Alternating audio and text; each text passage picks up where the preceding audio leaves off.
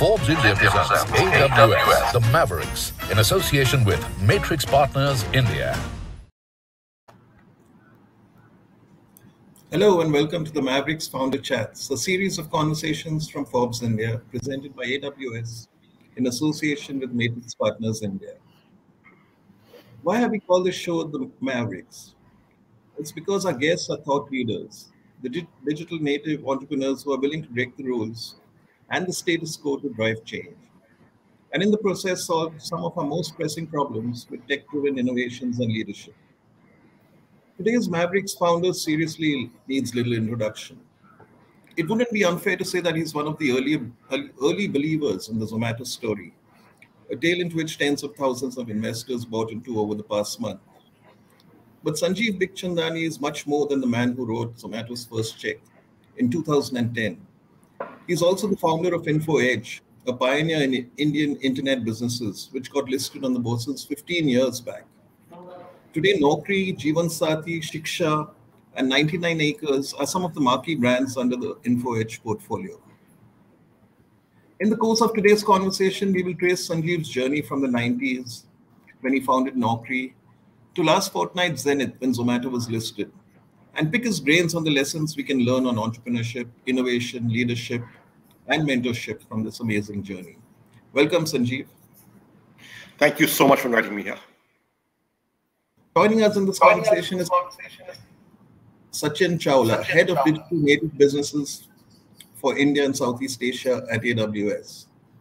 Sachin will enlighten us on the role of technology in the growth of DNBs, as well as his own insights on leadership and tackling the COVID-19 crisis. Welcome, Sachin. Thanks, Brian. It's a privilege to be here with you and Sanjeev. Let's begin. Let's begin with Sanjeev. And as they say, let's start from the very beginning. In 1990, you quit your job, and then you moved to the room above your father's garage. And 5 years later, we had the internet, and 2 years later, InfoEdge was born. Right. So how did this all happen? I mean, that process since you quit your job till the day InfoEdge took shape. What all happened in that period? This did in some form or the other since 1990, when I quit my job. In the beginning, we did salary surveys. We moved on to other reports, some small-time consulting services. I mean, basically, teaching, training, some writing. I would do whatever came my way in order to survive. Right? And we were operating out of the servant quarter above the garage in my father's house. And we were paying him 800 rupees a month rent. And we had bought some second-hand furniture, one second-hand computer. Computers are expensive in those days. You know, we started off in the beginning without a computer, and I would go to a friend's office at night just to use his computer. Gradually, we began to be able to afford stuff, and I had no big idea. I had no vision. I just didn't want a job in a large corporate sector as a professional manager. I had done that for 5 years. I said, this is not the life I want. So I quit, and I said that let me pursue one or two small ideas. And in '97, we launched Naukri, seemingly as one more small idea. So, we had done 20 small ideas. This is the 21st small idea. Did we have a vision? No. That time, there were only 14,000 internet accounts in the country with shared accounts, maybe a couple of 100,000 users. But it's a small number, but to me, it looked like a large number in 1997. And we had a very limited goal. That if you could get 500 companies every month to pay 1,000 rupees to list one job on the website for a month, you would do 5 lakh revenue every month, rupees 5 lakhs, which means you would do 60 lakhs a year. And our company turnover was roughly about maybe 12 lakhs that year. So I said, if you can do this in 3 years, the company's got 5x. And it looked like a very big, large goal to me. And I said, that'll be a huge success if in 3 years we can reach 60 lakhs. And I would have done something significant. And we started off with that goal in mind. As things happened, right place, right time, worked hard, worked smart, got lucky, internet grew, venture capital came into India, dot-com bubble happened, we got lucky. we were able to raise venture capital. Not a lot of money, but by today's standards, but to me, it looked like a huge sum of money. 7.3 crores we raised from $1.7 million then. The exchange rate was 40 rupees or thereabouts. And we raised money from ICICI Venture and we diluted 15% of the company. We got lucky because we raised money only 2 weeks before the meltdown, the 2000.com bust. And because we just didn't have time to spend the money foolishly. Because if we raised it 6 months earlier, we would have almost certainly spent the money foolishly. So we got lucky. We just put the money in fixed deposit in the bank. And he said, tear up the business plan. This is the only, you don't deserve this money. You don't deserve solution, but now you got it. You got lucky. You got to make it happen in this money. You will never get any further money. So we began to grow the company slowly and didn't spend money on advertising, just added salespeople, some technology, some servers, some product improvement, made small losses for 2 years, and then we broke even again at a much, much higher revenue base. And since then, we've been profitable right through and growing. And in 2006, we listed. Along the way, we diversified, invested in other companies, and so on and so forth. But Naukri still is the foundation of this company. Sure. What was the climate for entrepreneurs like then in the 90s? Right? What were the sources of capital? You talked about, yes, ICICI Ventures did exist, but how easy was it to get venture capital? Oh, no. When we launched, when I became an entrepreneur in 1990, we took venture capital in 2000. It took 10 years, right? Yeah. While ICICI Ventures existed, it was earlier called TDICI.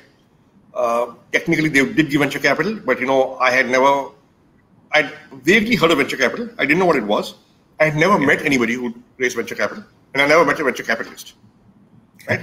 So there were just 2 organizations then, or maybe 3, that gave some small venture capital. There was TDICI, there was SIDBI, and there was GVCL, Gujarat Venture Finance Corporation Limited. All 3 were government-owned, because remember, ICICI was largely a government-owned organization right through the 90s. Yeah, it was a development institute at that time. Yeah, that's right. It was a DFI, and so it wasn't. Venture capital was not in the consideration set. I remember it took me 6 months of struggle to get a 30,000 rupee OD limit from a nationalized bank in 1992, and that's because banks would not lend money if you could not give collateral, which basically meant services companies could not get bank finance. So you got to do it with either your own money. I didn't have any money. My father was a retired doctor from the government. My mom was a homemaker. So then eventually you had to somehow, get customer advances, live off that, not take your own salary. So I think the first 10 years, I didn't take salary for about 6 years. From 1990 to 93, I could not take a salary. And 97 to 2000, I could not take a salary. So it was financially a struggle, right? And you just kept your costs low, kept your head down, worked hard and prayed hard. And there were no role models. There was none of your friends were in entrepreneurship. In my class in IMA, there were very few entrepreneurs. So, of course, I was not in touch with them anyway. There was no internet, there was no mobile, there was no nothing. So you plowed a lonely furrow and you soldiered on and hope for the best. Right. And how easy was it to form a team and actually to convince people to quit their jobs and buy into your dream? People must have thought you were crazy. Yeah. See, in the first 8 or 9 years, you essentially hired 2 kinds of people. People who would not get a job elsewhere and people who are dropouts like me and didn't want to be part of the corporate sector. Right?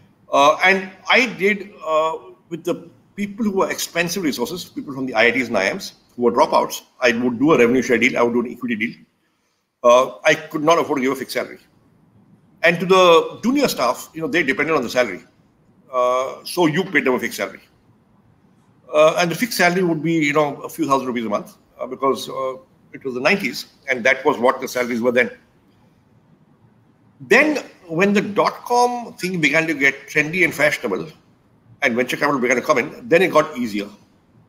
Mm-hmm. Right? But then when the meltdown happened, nobody wanted to come into a .com.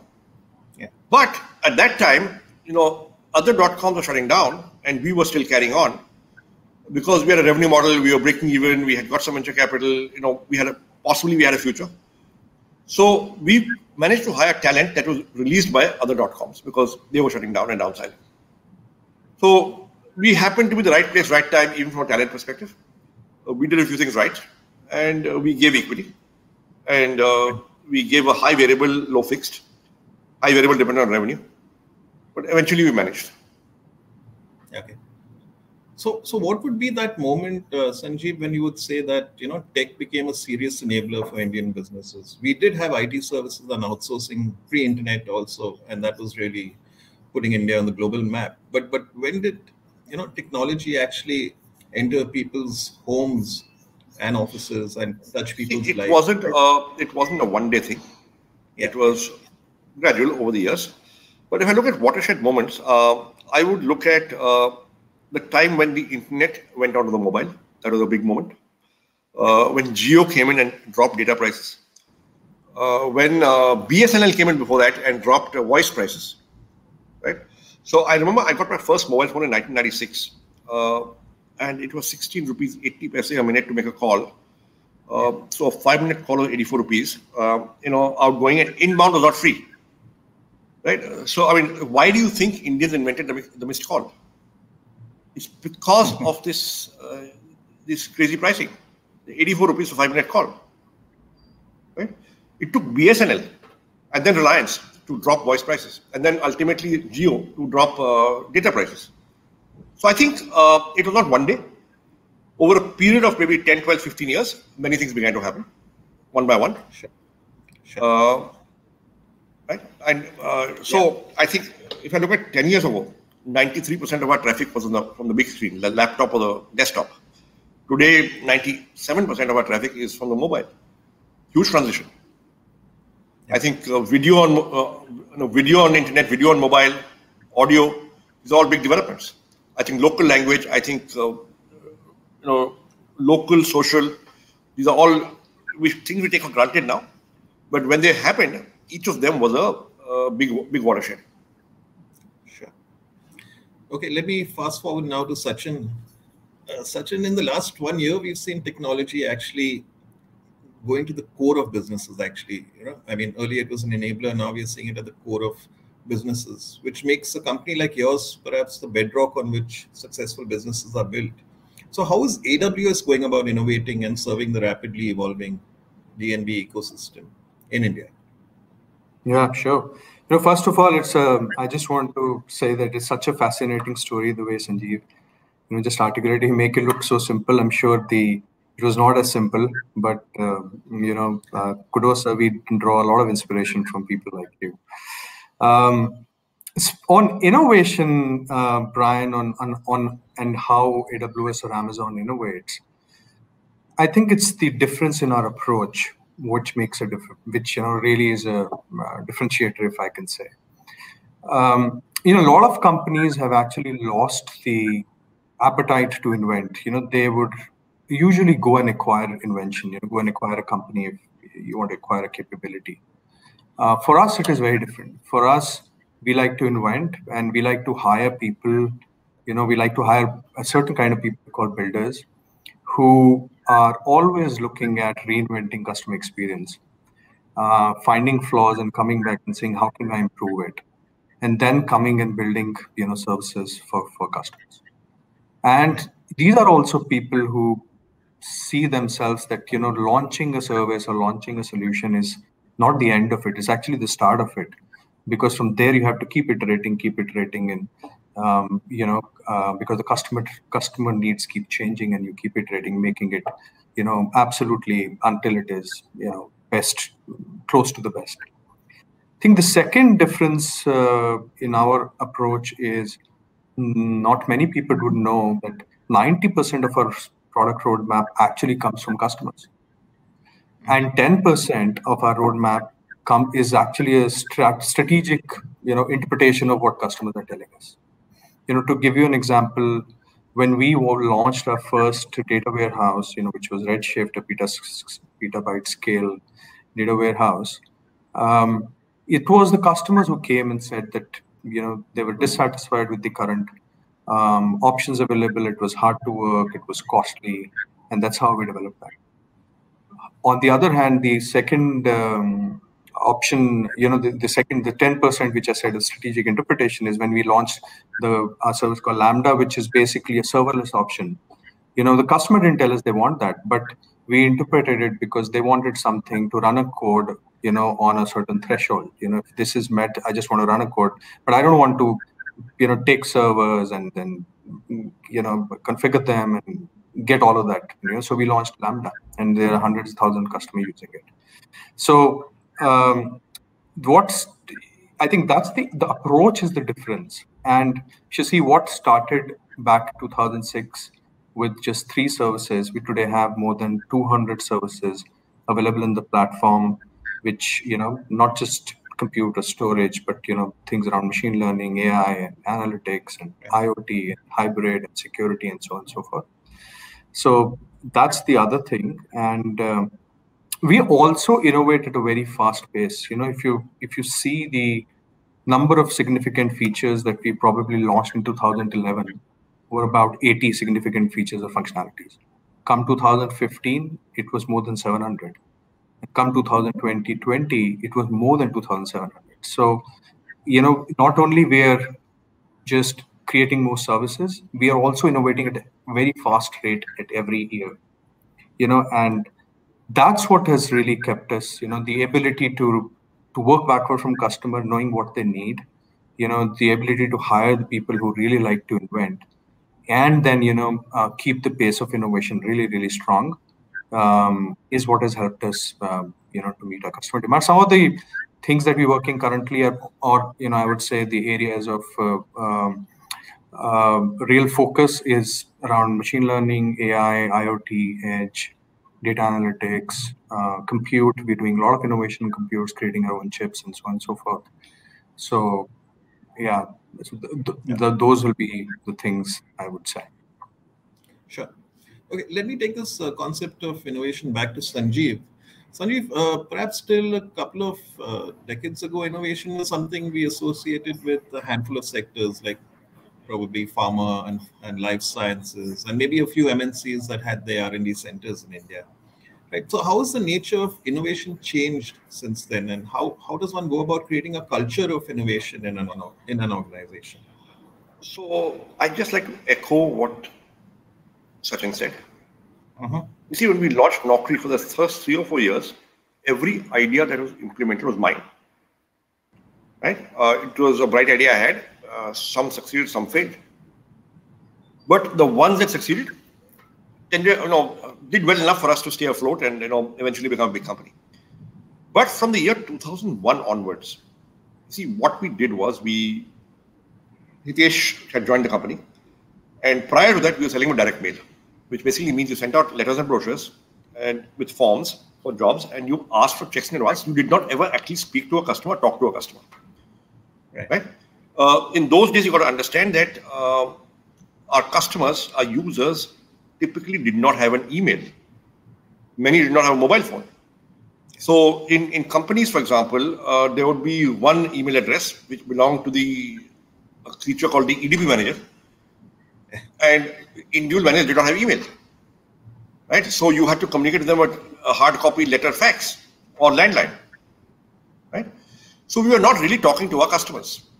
We were this little sort of company in Trans Yamuna. By now we had moved into the second floor of my father's house, because the servant quarter was too small for us. Hitesh joined in 2000, just before we raised venture capital. And he joined without a role or assignment. I had met him. After spending 3 hours with him, I said, why didn't you join us?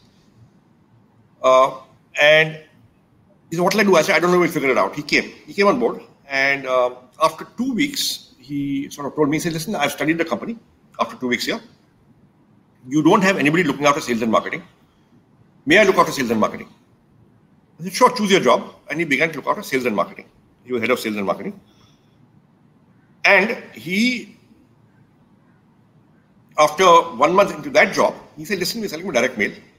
I think that's fine. But why don't we hire 4 salespeople and make them go out in the market and sell face to face. Okay. So I said, sure thing. We'd got venture capital by then. That's one of those little experiments we do. So we hired 4 salespeople and we sent them out in the market. And we sort of finally began to speak to our customers, our recruiters, because the salesperson was there. Now, what happened was that we discovered that, look, the average salesperson within 6 months was making sales of 50,000 a month, headed north. The product had a 93, the product was, I mean, it's a virtual product, so there's no real variable cost. So it was almost all margin. And the total cost of a salesperson, salary, conveyance, imputed office rent, air conditioning cost, sharing a computer, the average cost was about 22,000 rupees a month. So the salesperson was making a 28,000 rupee profit on his own total cost. And this was going north because every month he was selling more and more. So we said, hey, this is pretty cool. We have found what in our company we call a repeatable profitable unit. That, look, if you got to find a repeatable profitable unit and then you got to keep on repeating it, and that's how you scale profitably. So within 2 years, we had got about 240 salespeople across 11 cities.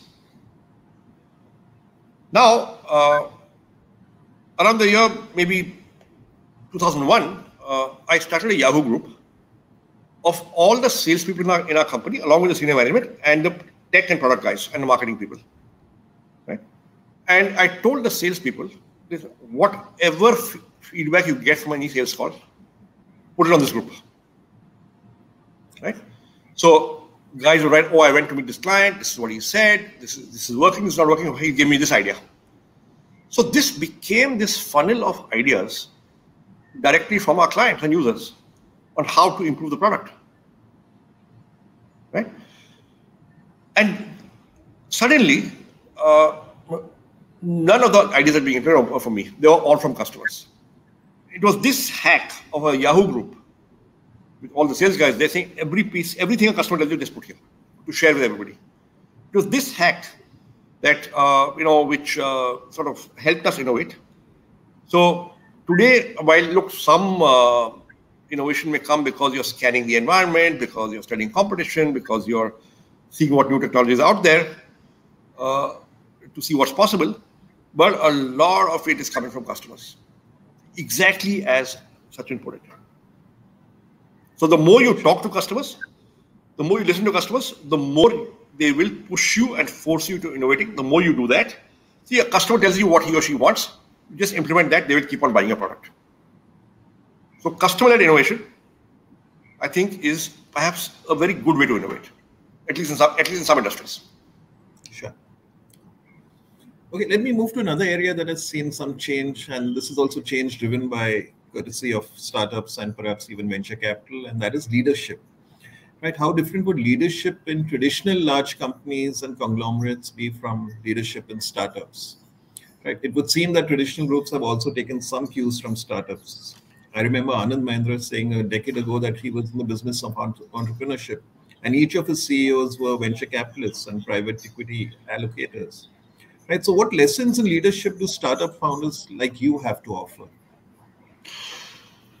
Look, in my view, it's easy to say the right things. It's harder to walk the talk.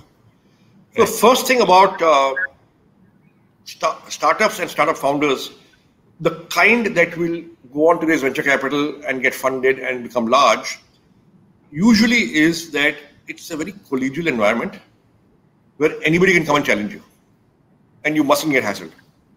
So second is, it's not a family business. It's not as if, your kids can come in and say, okay, now I'll run the business, or it doesn't happen. So it's genuinely, people are there on merit and competence. Yes, somebody may have a higher shareholding because he actually started it, but that doesn't necessarily make him smarter. So the first thing is realization that good ideas can come from anyone or anywhere. And you can be challenged, and you should be open to being challenged. So I've had, trainees walk into my room and said, hey, you said this. I disagree, I think you're wrong. And it's fine. Okay, because we don't have that kind of environment genuinely. So the hierarchy cannot be oppressive. So the one thing you never will get sacked for in our company is for telling your boss that he or she is wrong. Okay. And there are people who can take that and people who can't take that. And now when you grew, we got lots of people laterally, and they brought in their own mindsets and their own cultures from other organizations. And some could not handle it. Some could not handle being challenged, and therefore they left. So I think the first thing a good startup would have that anybody can challenge anybody. Okay. So the boss isn't always right. Okay, great. Sachin, having worked closely with startups, I'm sure you would have seen some leadership lessons. You might have some lessons to share also, and you would have picked up some lessons. Right. So from your vantage point at AWS, how would you see the role of a leader in today's times? Yeah, I totally echo what Sanjeev said, and a leader in today's time is, today's time has changed. If you go back 10 years back and you compare to, now, one of the things that has changed is just if you're a startup, the velocity of decisions that you have to make is so fast and so high that you really need to take a decision as soon as possible, sometimes with 70% of the data, and sometimes with, you may have 100% data, sometimes you may not. In Amazon, we have this concept, which is, decision making, where we call a one-way door or a two-way door. You differentiate between a one-way door and a two-way door. A one-way door is something which you can quickly take a decision, experiment, see if it works. If not, you can come back and reverse. And that's one-way door is like a reversible decision. Sorry, two-way door is a reversible decision. And a one-way door is not a reversible decision, which means once you've gone in, the impact of it is very high and you can't come back. So I have seen that getting practiced in a lot of startups now, where the leaders are really differentiating a one-way door versus two-way door, saying which one has a high impact, which one is, we can just take and just move on. The second thing is, the boardroom is totally evolved from what it was before and what it is now. This is really a digital boardroom. The playbooks have totally changed. You don't, with the invention of cloud, and you have everything as OpEx. You can do multiple experiments. You can fail. The cost of experiment is low. So the playbook has changed to really experiment more and more, see what sticks, get a minimum viable product out, get the customer feedback, iterate from it, and keep moving on. Vis-a-vis what it was, 10 years back, when internet was just evolving. Right. So I think it's all about making high velocity decisions. Sometimes you will have the data, sometimes you're not. You differentiate and you move on, and you iterate and keep moving forward. Okay, great. Okay, let me shift gears a bit here. And Sanjeev, maybe we could talk about, what does it take to, make your company, take your company public, actually. And you took InfoEdge public way back in 2006. And if I'm not mistaken, you were India's first internet company to be listed domestically. Right? That's something. So what was the reaction of, the iBankers and merchant bankers at that time when you first pitched the idea? I didn't pitch the idea. Yeah. So actually the IPO machine is a relentless hungry machine, right? So we got a visit. See, look, the IPO was a dream. The IPO was a very distant dream. Kabhi karenge. We'll do it sometime. I had told ICICI when they came in, look, I'm not interested in strategic sale. It'll go public, and that's the only exit we'll get. And they somehow came in anyway, because when an entrepreneur says that, people get worried that, look, if he will not sell to somebody else to give us an exit if he can't go public. Now, we sort of went through the meltdown. We became profitable. We were still small, but we kept growing. Then one day around end of 2004, early 2005, we got a visit from a banker friend of mine who was visiting from Hong Kong. And he said, number one job site in China has gone public. We think it could be time for you to go public as well. You're number one job site in India. Now, he planted the seed in our head that, look, maybe the time has come. Okay. So under his tutelage, we visited Hong Kong. We met investors. We met, met his analysts, met a few people, talked to some lawyers, and so on and so forth. And we came back convinced that it's possible, right? And we went to our board, and I said, as I ventured, and said, listen, maybe it's time. And we began work in earnest on preparing for an IPO. We staffed up the finance team. We staffed up the secretarial team. I got ready to sort of delegate a lot more. Hitesh was called CEO, but he became de facto CEO in a couple, just before the IPO, de facto, right, without getting the title immediately. And I and the CFO spent a lot of our time working on the IPO. We hired bankers, but even so, it took us 11 months to put everything ship-shape, your systems, ERP, secretarial, compliances, SEBI clearances, auditor sign-offs. All of that took 11 months, and it was not easy. I think it's become, companies will do it faster now, but it took us a long, long time. So we began to talk about it in February 2005. We went public in October 2006. It was the IPO itself was a huge project. But finally we managed and we went public. It was a successful issue. We were oversubscribed some 55 times, which then was some sort of record, but it was beaten quite quickly. Went public, share price appreciated. We were walking on air, felt good. And then the global financial crisis hit and our stock price tumbled 75% over a period of 3-4 months. Went through that and came back up again. And life goes on.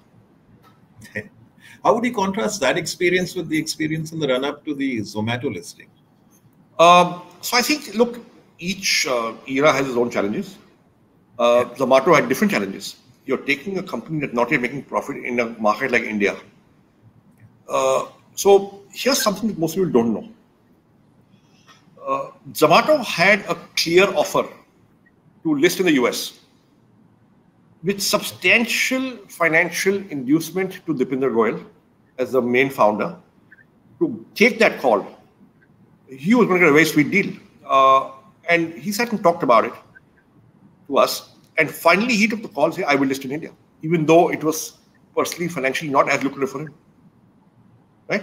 So it was a decision, a SPAC may have been faster, a SPAC may have given him more money personally. But he took the call to list here. I think a very correct, ethical and brave decision to walk away from that personal financial reward. And I really admire him for that decision. And they listed in India, the tougher road. It was not clear what would happen in the aftermarket. There was enough doubters. I mean, even now, enough people are saying, hey, what is this? We don't understand it. Right? But the market's taken it very well. I think the response to the IPO was very, very good. The response in the retail segment was unprecedented. So we got feedback from online brokerages that, we have had a record number of new account openings. So basically what happened was that people who never invested in the stock market earlier, but were millennials and were perhaps Zomato customers, took the trouble to open a demat account and say, hey, this is my company. And they invested for the first time in the stock market. Right? So I think the impact of Zomato is truly something else. The impact of Zomato listing is truly something else. More importantly, it has shown the way for all other startups. And listen, all this stuff which investors tell you, hey, why don't you flip your company overseas? We put in money, you grow, and then we list you overseas. That is not required. That is a myth. That is what investors say because it's convenient for them. But it's the wrong decision for most entrepreneurs. If your market is in India, your operations are in India, why on earth should you be domiciled overseas? And why on earth should you flip? You are getting into regulatory complexities you don't understand. After a few years, the investor will exit, but you will be holding a flipped company forever with all the attendant regulatory complexities. Sure. Okay, but still, I guess when it comes to a phenomenal business model, it would seem that there's nothing like Naukri, right? And the kind of amazing profit margins that it churns out. Can you tell us what really makes it so unique, and also the kind of competition that you had to battle in the early days? You had Monster, JobsAhead.com. I think they were the same thing, right? And a couple of other formidable foes. So, and I think you kind of put it across them and clearly emerged. So look, a tough period, yeah, look, sure. Okay, so here's what I like to say. Successful businesses are built on deep customer insights, right? So when I was in my last job in HMM, which is now called GlaxoSmithKline, there used to be 7 or 8 of us who used to sit in an open hall. All were from the IIMs or the good MBA schools. HMM was a multinational, a prestigious company, handling good brands. So this is a good talent pool. And I used to observe a very strange thing, that every time the office copy of Business India would come in, everybody would read it from the back. Because in those days, there were 35 to 40 pages of appointment ads in the back of Business India. So people would not read the articles, they'd read the ads and pass on the magazine. And they would start discussing that, hey, there's this job going here, job going there, what do you think? Now, these are talented guys who are in a multinational. This is pre-liberalization. So if you wanted marketing, not sales, which means head office, you wanted Delhi, that means you wanted a company with head office in Delhi. You wanted FMCG, right? There were just 2 companies, Nestle and HMM, and they would not hire from each other. So you were already in the best job you could be in. And the company had good brands, it paid well. There was no reason to be unhappy. Yet people would talk about jobs all the time and look at job ads. And I found this very strange behavior. And I said to myself, my God, jobs are such a high interest category of information that even if you are not looking for a job, you look at a job. So insight number 1. Insight number 2 is that because it was an open hall, I could see and hear my colleagues talk on the phone. And I realized every week there would be 2 or 3 different, 2 or 3 of my colleagues would get calls from headhunters, offering them a job and calling them for an interview. And every time it was a different job in a different company, and these jobs are not advertised.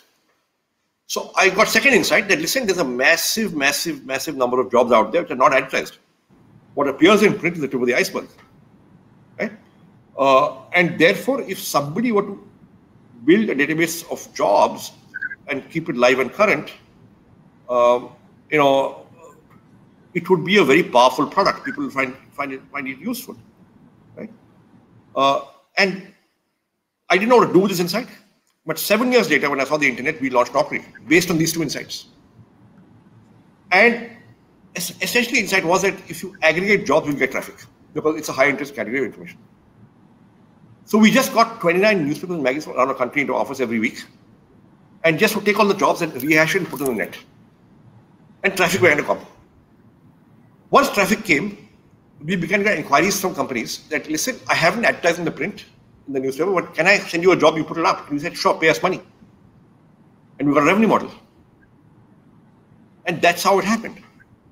But it all happened from the customer insight. So then we realized that, listen, we are sitting on a variant of the network effect, which I will call a virtuous circle.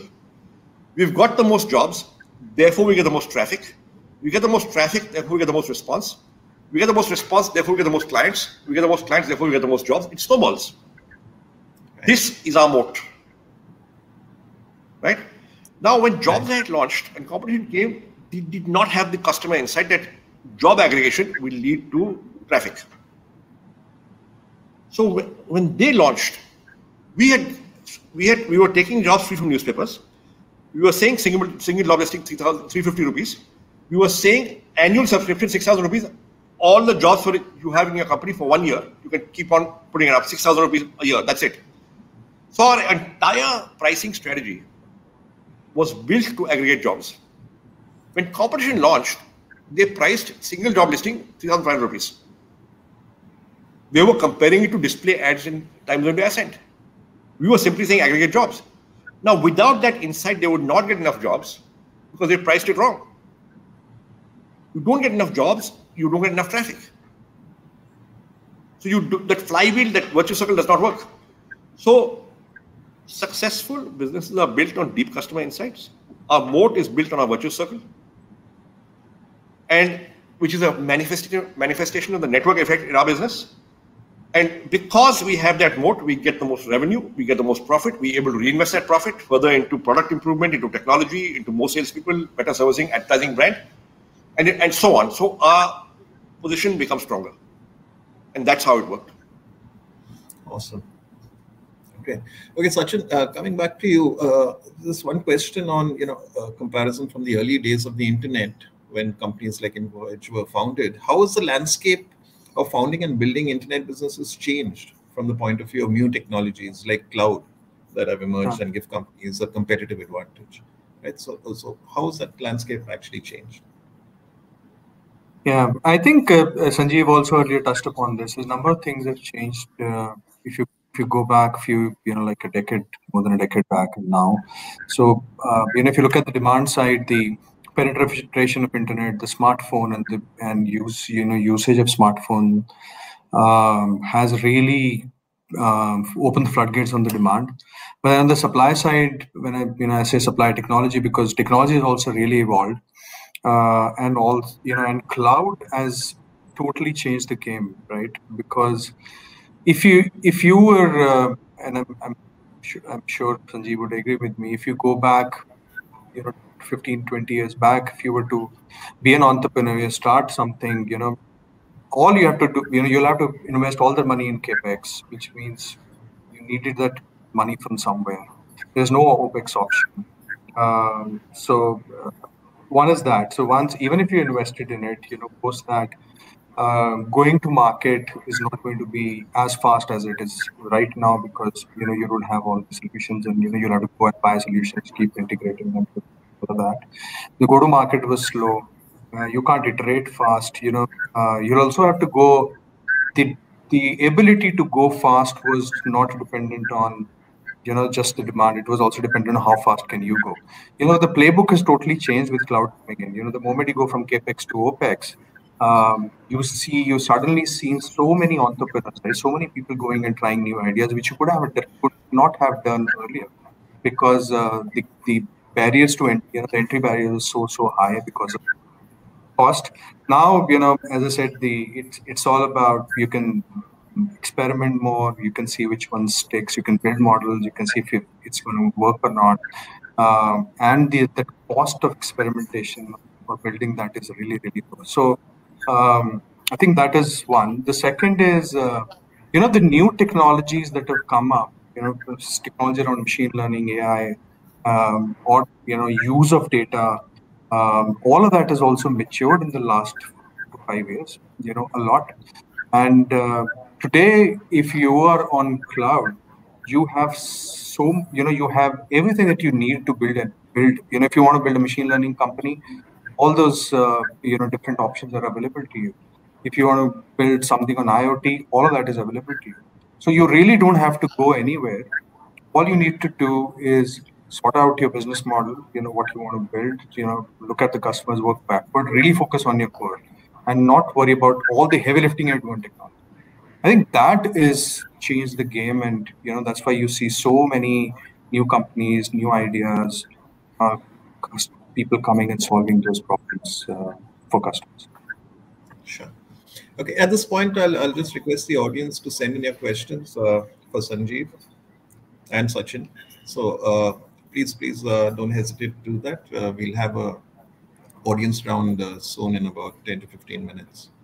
Right. So for now, continuing, Sanjeev, with your journey, I think after InfoEdge was listed, a few years after that, we had the 2008 crisis, and maybe a couple of years after that, you actually started spotting exciting businesses and exciting entrepreneurs that you would want to work along with. Like, besides Dipinder, there was also Yashish Dahiya of Policy Bazaar, right? So when did that transition happen, and what persuaded you to kind of start investing in such startups?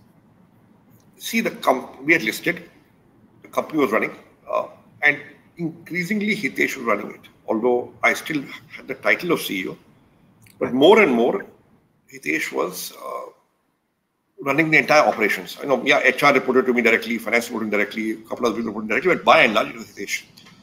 So it's only a matter of time where we formalize the arrangement, where Hitesh would be CEO, and I would be unemployed.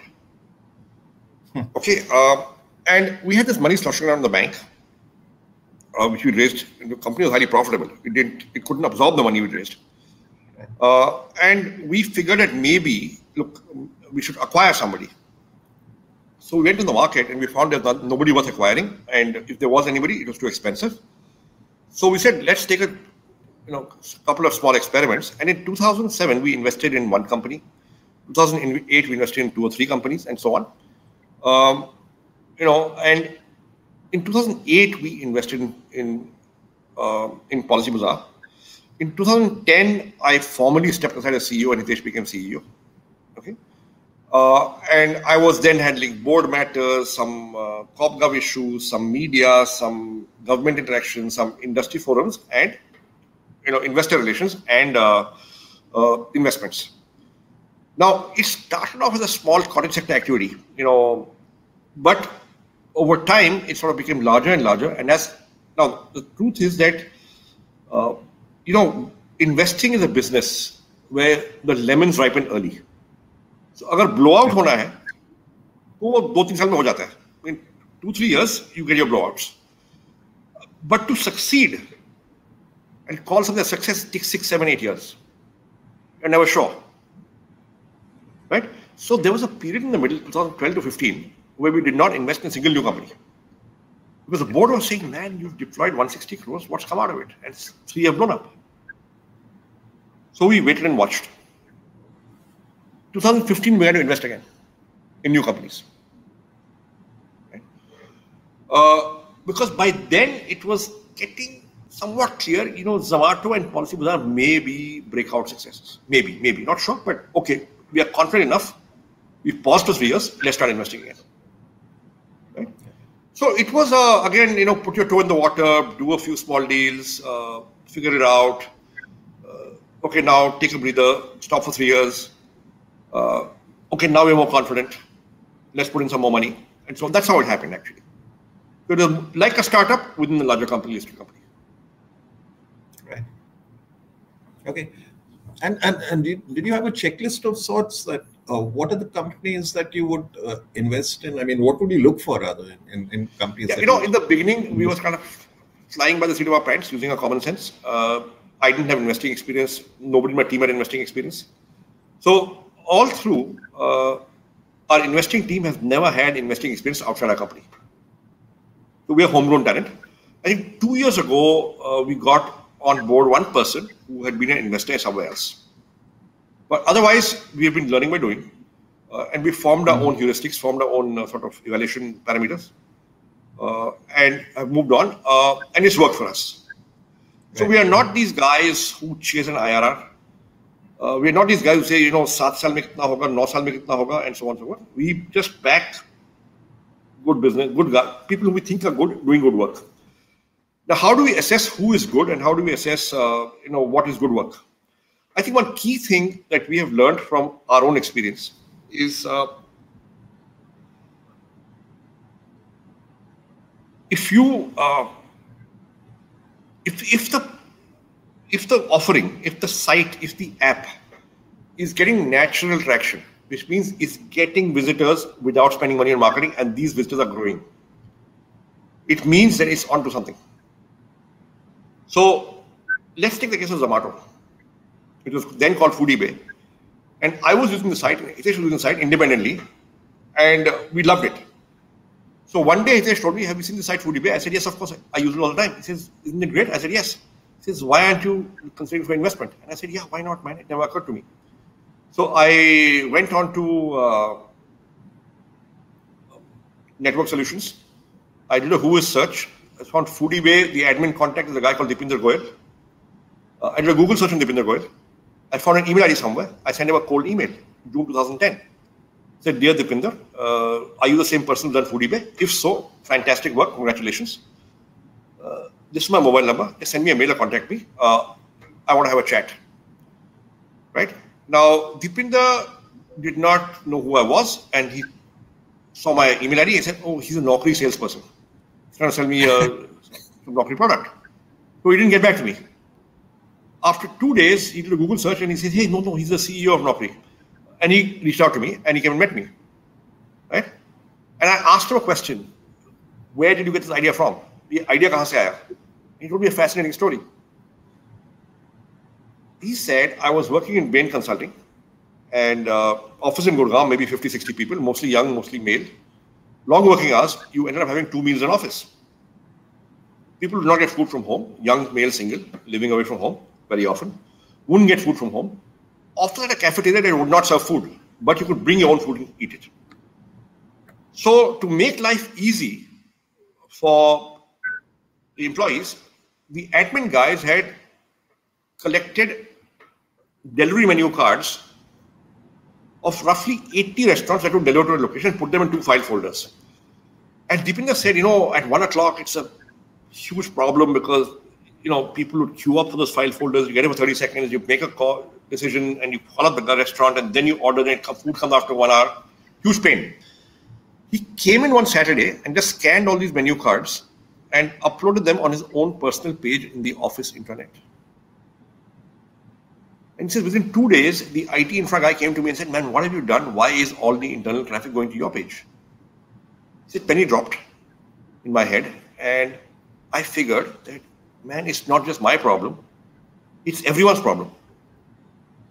So he figured, just like I had understood 10, 12 years ago that, aggregation of jobs has value, he figured aggregation of menu cards has got value. And he began to go out on weekends just picking up menu cards from restaurants all over Delhi NCR. When he had 800, he launched a site, Foodie Bay, restaurant information, menu card. And it immediately began to get traffic, including from me. And so he figured you're onto something. So if the site is getting natural traction, you get a hot button, you're solving an unsolved problem, you've got a customer insight. Right? So a very important sort of thing we look at is natural traction. Very important question we ask is, where did you get the idea from? The idea kahan se aaya? And the answer to that tells us a lot. Yeah. Okay. So one is that. The second question we ask is, after we fund you, what is the salary you want to pay yourself? We're not interested in the answer. We're interested in how he thinks about the answer, he or she. Okay.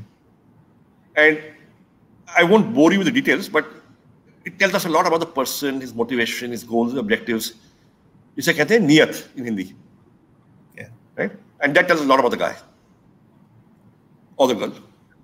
Sure. Okay, a couple of questions come in from the audience. There's Surabhi Gulati Gupta who was asked, in a highly competitive digital market with minimal entry barriers, what should a startup focus on? Product innovation or product awareness? It's an interesting question. Sachin, you want to go first? I can take a stab at it. My opinion, I think it's both. I don't think it's a either or choice. Product awareness, you already have something and you, as I said, it's just a starting line. Customer need will keep changing. So you'll have to have the product awareness to keep iterating the product to stay relevant to the customer. Product innovation, what Sanjeev said, right? Or Sanjeev's, story that you go and you do multiple experiments, do 20 of it. 19 will fail, but 1 will be worth enough to, for a shot. So you got to keep doing both to stay relevant and move forward. No, I'll say the same thing. But I will just add a little twist. You focus on one thing, the customer. Right? If you focus on the customer, you would innovate relevant to the customer and you will make the customer more aware. So both are actually around the customer. Sure. Okay, another slightly different question. Sanjeev, what does it mean to be a billionaire? And it's not that you became a billionaire with Zomato. I mean, you became a billionaire with InfoEdge, I think last year, at least according to the Forbes list. Right, so what does wealth mean to you? And when you set out, I mean, you keep saying we got lucky, but we're sure there's much more to that. But now that you are in the possession of this wealth, what does it mean to you? And where do you see yourself going for with this wealth? I mean, what would be your passion from here on? So first of all, it is embarrassing when people discuss this topic with you. Second, there's always a doubt, do I deserve it? Third, you just want to figure out that, listen, this is not your wealth. You are a custodian of this. And there is also the imperative that, listen, you need institutional stability, which basically means you can't actually sell it. So, what Forbes does, other people do, they take the publicly listed companies, take the promoter shareholding, multiply it by the price, and say this guy's worth so much. But if the guy actually sells it, the price will tank, and nobody actually. It's like look, you're living in a house which your father bought in the 60s. You're living in the house now. Technically, you say, hey, it's worth 25 crores now, but actually, you're never going to sell it. You're living there. What you do, however, is you try and do good stuff with at least some of the wealth, which means you start giving back. And which is what sort of I have been doing in a small way. Ashoka University, maybe 10, 15, 20 other charities we've been supporting, apart from the company CSR. And you move on. Okay. So my lifestyle hasn't really changed a lot in the last 15, 20 years. Yeah. Okay. Karthik Dave wants to know, how does Sanjeev sir see the financial inclusion in India? I mean, it's a slightly off the cuff question, but do you want to take it? Yeah, I'll take it. So look, I think it's there's been substantial progress because of India going digital, because of the mobile phone, because of Jan Dhan account, because of Aadhaar, UPI, and I think companies like Amazon, Google, Paytm, Facebook, they're all at the center of it. Okay, and it'll get. I think digital technology will make financial inclusion,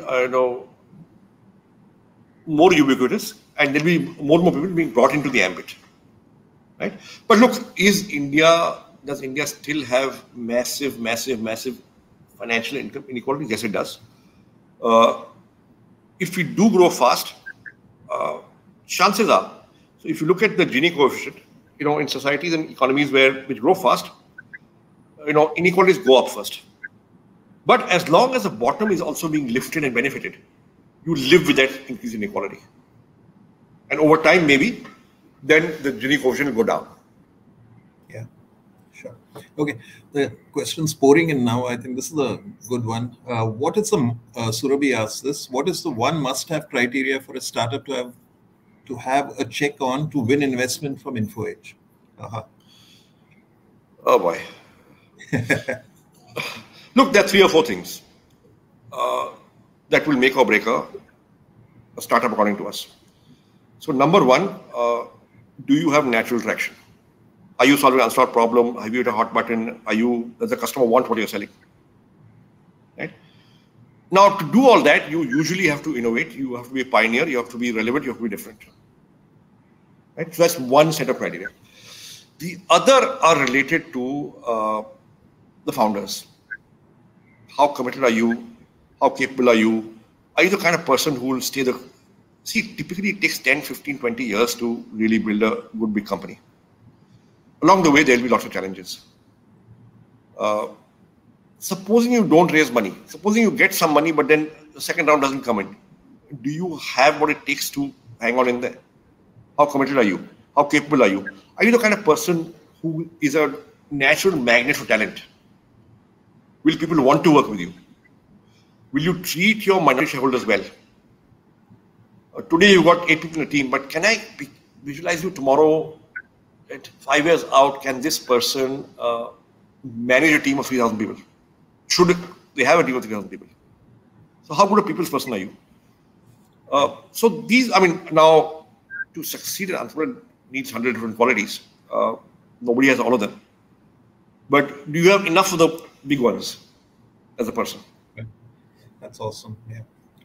Okay, one more question. Do you think the current valuations of new age internet startups are justified, even after accounting for operating leverage? This is asked by Niji Razdan. So look, it's a tough one, right?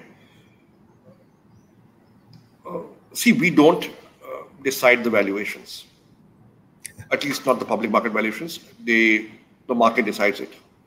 We only run the business. Our share price was 2,400 rupees maybe a year and a half ago. It's now over 5,000. Is that justified? I don't know. If the market is saying it is, it is. Tomorrow, if the market corrects, valuation goes down, then that valuation is justified. So the valuation that is justified is the valuation that's in the market today because somebody's paying it. Right? Now, you may or may not want to pay that valuation, so you may or may not buy at that price. That's your call. But we just run the business. So valuation goes up, we run the business. Valuation goes down, we run the business.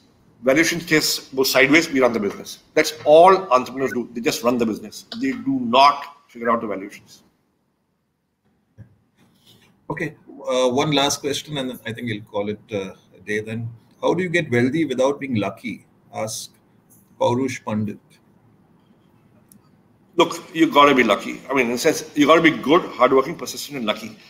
Right? Almost, if you ask any entrepreneur, were you lucky? He'll say, yes, I was lucky. But I also worked hard. I also worked smart. I knew my customer. And I persisted. So,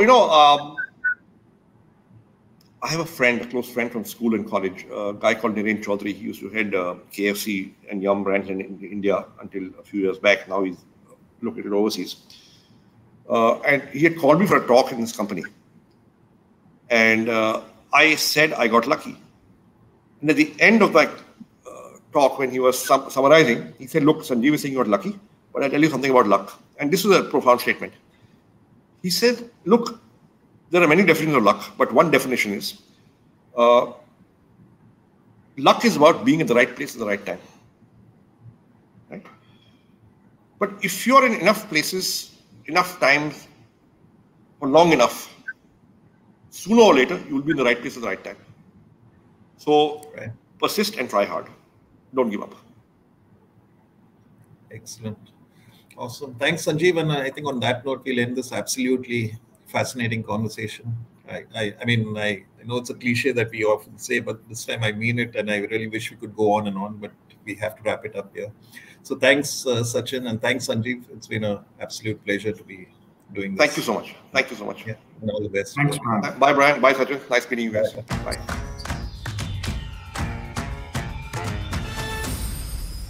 Forbes India presents AWS The Mavericks in association with Matrix Partners India.